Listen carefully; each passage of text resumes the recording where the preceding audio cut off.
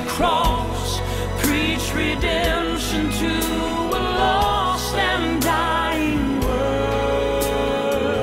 Welcome to Reviving Your Day with Reverend Tony Workman.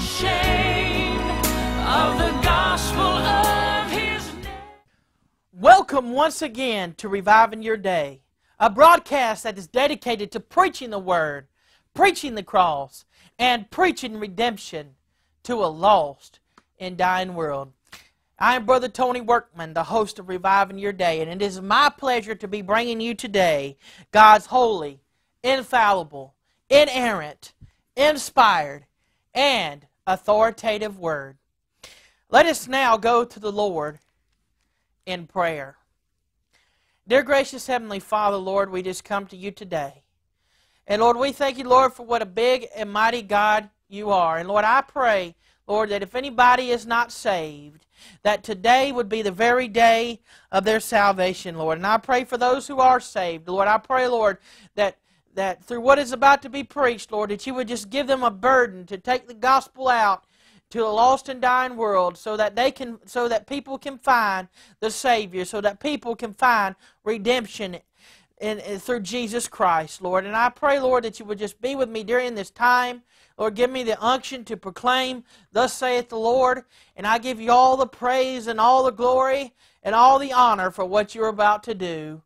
In Jesus' mighty and magnificent name, amen. Well, if you would, take your copy of God's Word. And by the way, God's Word is infallible. That means it will never, ever fail you. It is inspired, meaning every single word in this Bible is complete, 100% truth. And it is inerrant, meaning it has absolutely no error. It is the very words of life. So turn with me, if you would, to Isaiah chapter number 55. And we're going to read the first 13 verses.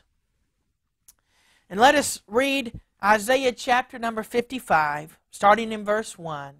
It says this, Ho, everyone that thirsteth, come ye to the waters. And he that hath no money, come ye, buy and eat. Come buy wine and milk without money and without price. Wherefore do ye spend money for that which is not bread, and your labor for that which satisfieth not? Hearken diligently unto me, and eat ye that which is good, and let your soul delight itself in fatness.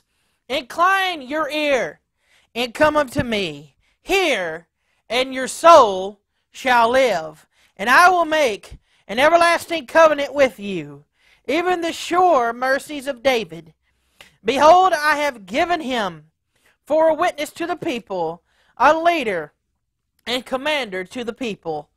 Behold, thou shalt call a nation that thou knowest not, and nations that knew not thee shall run unto thee, because of the Lord thy God, and for the Holy One of Israel, for he hath glorified thee. Seek ye the Lord while he may be found. Call ye upon him while he is near. Let the wicked forsake his way, and the unrighteous man his thoughts. And let him return unto the Lord, and he will have mercy upon him, and to our God, for he will abundantly pardon. Amen. For my thoughts are not your thoughts, neither are your ways my ways, saith the Lord. For as the heavens are higher than the earth, so are my ways higher than your ways, and my thoughts than your thoughts. For as the rain cometh down, and the snow from heaven, and returneth not thither, but watereth the earth, and maketh it bring forth and bud, that it may give seed to the sower, and bread to the eater. So shall my word be, that goeth forth out of my mouth. It shall not return unto me void, but it shall accomplish that which I please, and it shall prosper in the thing whereto I sent it. For ye shall go out with joy, and be led forth with peace. The mountains and the hills shall break forth before you into singing, and all the trees of the field shall clap their hands. Instead of the thorn shall come up the fir tree, and instead of the briar shall come up the myrtle tree. And it shall be to the Lord for a name, for an everlasting sign that shall not be cut off. And here in Isaiah 55, Isaiah is writing. And he's writing to the Israelites. He's writing to God's chosen people. And here we see 13 verses that describe what salvation is all about. Notice what it says in verse number 1. It says, Ho, everyone that thirsteth, come ye to the waters. In other words, everyone that is thirsting for God can have their thirst quenched by the salvation that Jesus Christ offers. It says, Come ye to the waters, and he that hath no money, come ye, buy and eat.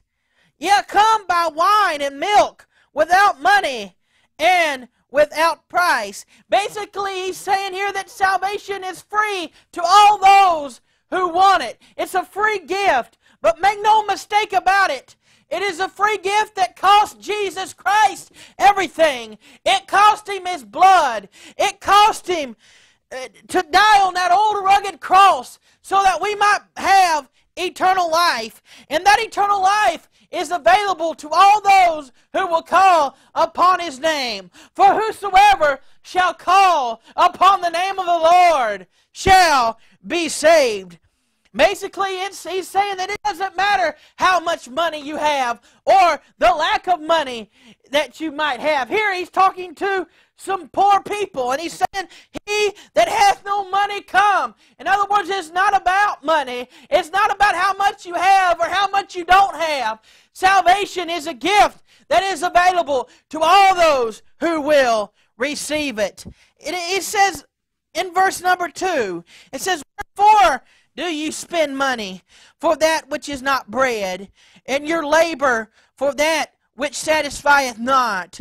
Hearken diligently unto me, and eat ye that which is good, and let your soul delight itself in fatness. In other words, what God is saying here, and what He is saying through His prophet Isaiah, is He is saying that nothing in this world can truly satisfy.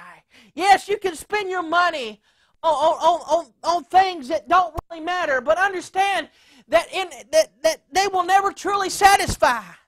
That only Jesus Christ brings true satisfaction in one's life, and only He can fill the void that is in your life. And you might be sitting there today, and you might say, Preacher, I have no hope. I feel like I have no hope. I want to tell you that in Christ, you do have hope. If you will just call on Him from right where you're watching, right where you're standing, right where you're sitting, Jesus Christ will save you. If you will just repent of your sins and turn to the Lord Jesus Christ.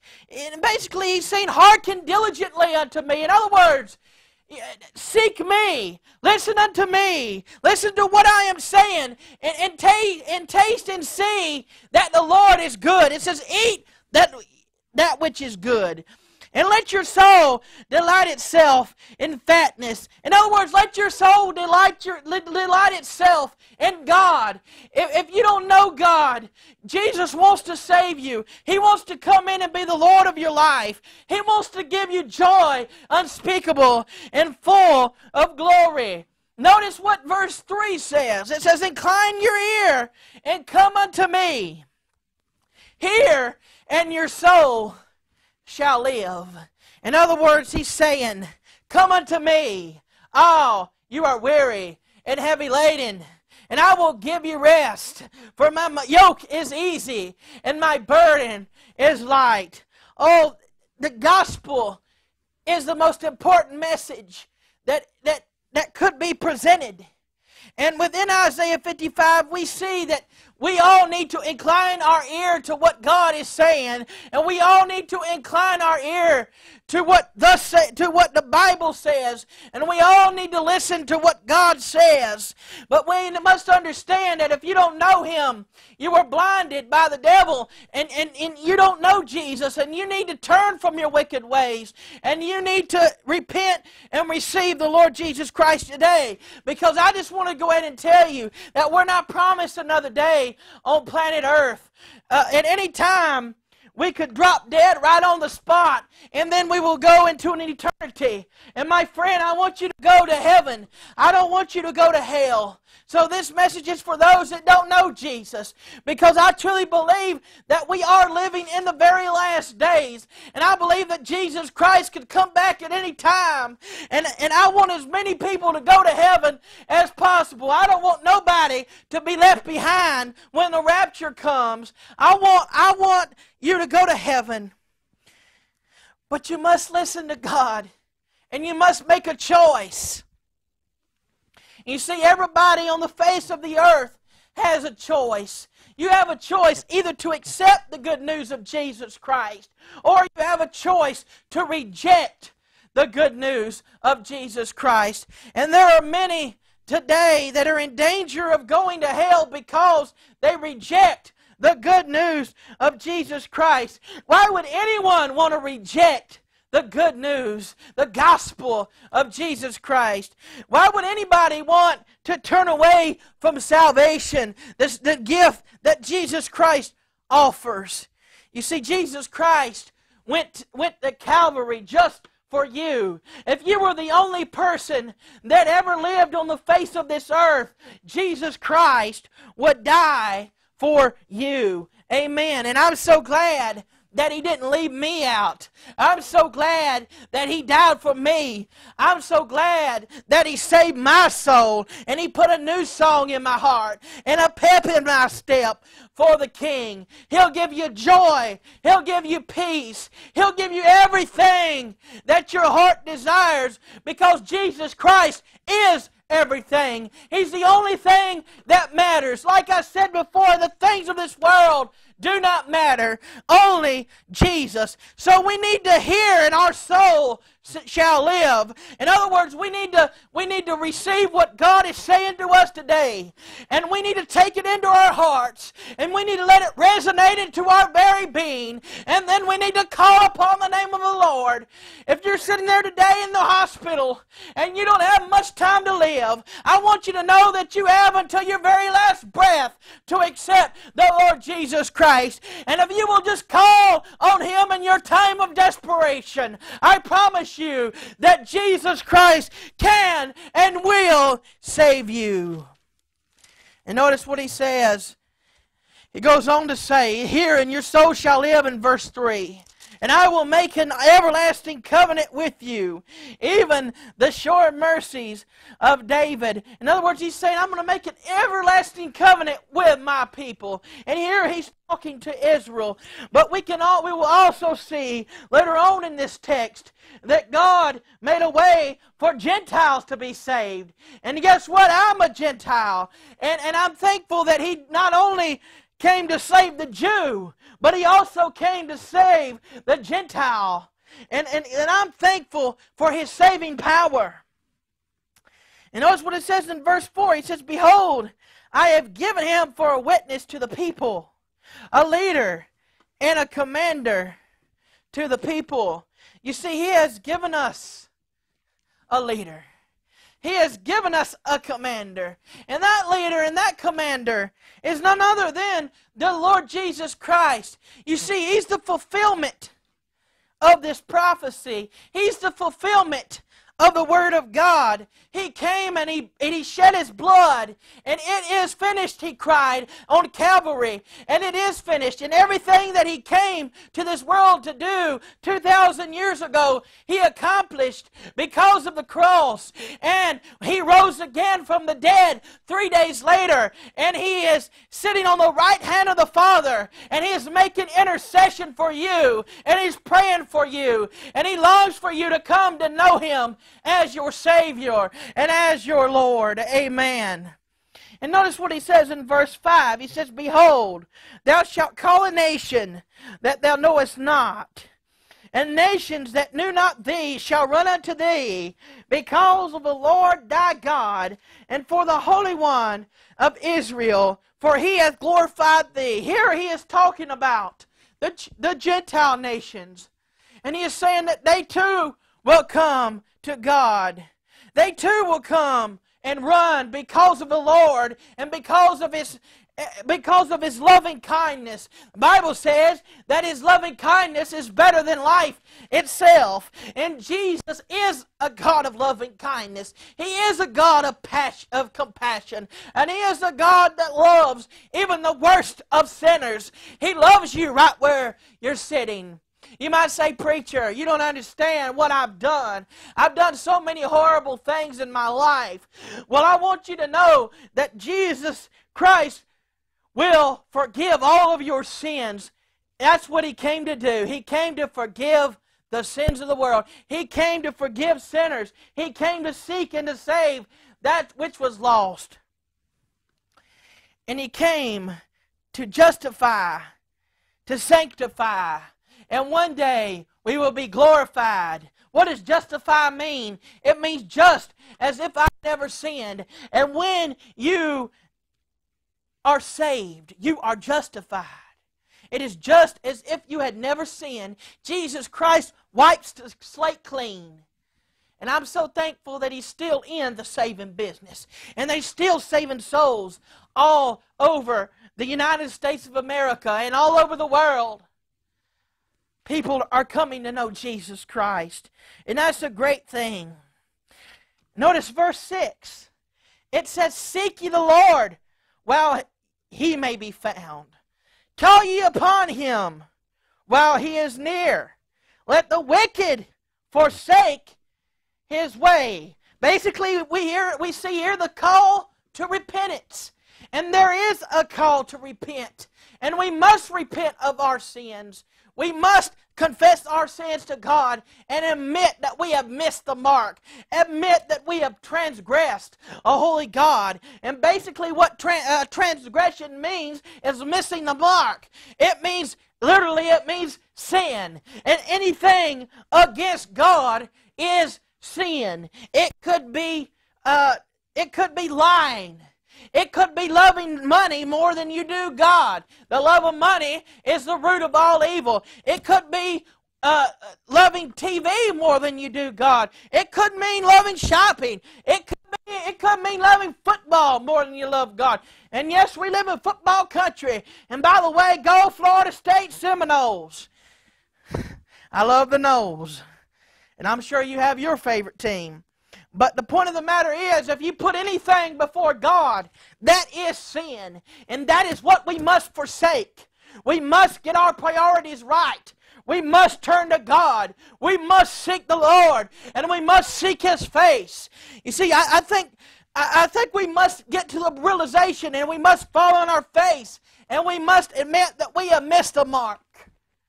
Only then will we see a true heaven-sent revival. No repentance equals no revival.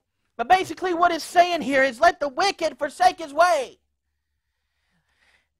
and the unrighteous man his thoughts, and let him return unto the Lord. Let him come back to the Lord. Let him return unto the Lord. And that's what America needs to do. It needs to return back unto the Lord. We need to return to our first love. We need to return to the Lord and Savior, Jesus Christ. And my friends, once we do that, the Bible says that He will have mercy upon him. He will have mercy upon those who repent and turn from their sins. Oh, God is a God of abundant mercy. And God is a God of abundant grace. And we don't deserve His mercy. And we don't deserve His grace. But when we call upon Him in genuine repentance, then we shall receive His mercy. And oh, what a great time that is when we receive His grace and we receive His mercy. And it says, and to our God, for He will abundantly pardon. Basically, what pardon means, it means basically this. You're standing before the judge, and you're as guilty can be. And everybody knows you're guilty. But the judge says, you are forgiven.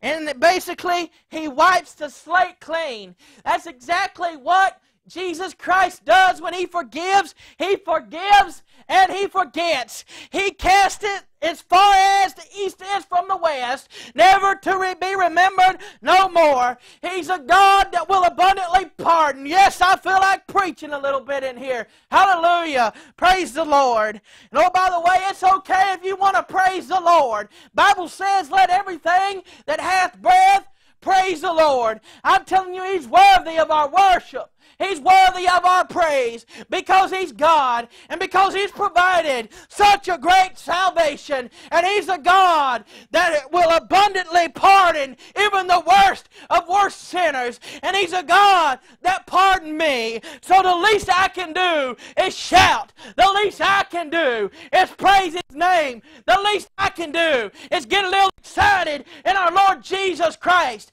After all, we get excited about football and we hoop and we holler like a bunch of Comanche Indians. The least we can do is get a little excited in Jesus for what He's done. Amen. Praise the Lord.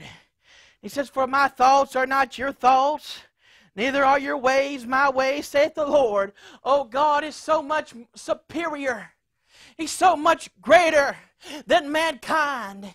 And he is so worthy and so glorious and so far above all humanity that we must understand that there are sometimes situations that happen and we don't understand.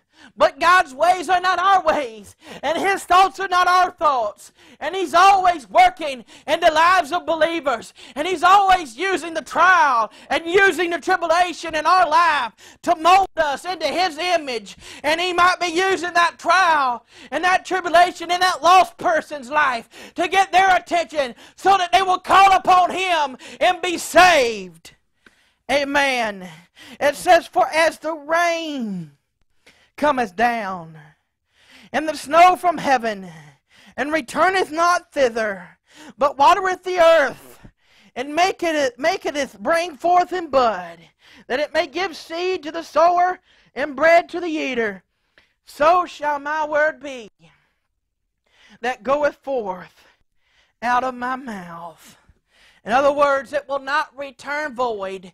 The word will accomplish what God pleases. In other words, what He wants it to accomplish, it will accomplish. So when the Word is preached, when the Word is taught, it will never return back void because God has anointed His Word, and His Word is inspired. Theopneustos in the Greek, it literally means a God-breathed Word. And we have a powerful Word. Yes, it's powerful. It's powerful to save from the uttermost to the guttermost. It's powerful to do that which God wants it to accomplish. It is powerful. And it says, and it shall prosper in the thing whereto I sent it. In other words, His Word is going to prosper. His Word is going to do the job. You see, it seems right now that the White House is having problems doing the job. It seems that every other house is having problems doing the job. But I got news for you. God's Word can and will do the job. And it will do the job well done. And it will prosper. Hallelujah. And notice what happens as a result. It says, for ye shall go out with joy. Woo! And I'm so thankful that joy is not dependent upon circumstances. And I'm so glad that when the Word does what it's set forth to do, the result is it brings joy. And that's what happens when people are revived. They experience joy unspeakable and full of glory. And they experience peace, a peace that surpasses all understanding, a peace that is with you in the time of the storm. Yes, it is sweet peace. It is the peace of God that comes upon a person when they're doing His will and when they're paying attention to what God's Word is saying. And if you don't know Christ, that is what He will give you. He will give you joy. Because without Christ, it is hopeless. Without Christ, it is miserable. Without Christ, it is an eternity in hell to look forward to. My friends, do you want joy and peace in your life? If you don't know Christ, then I encourage you to make Him the Lord and Savior of your life.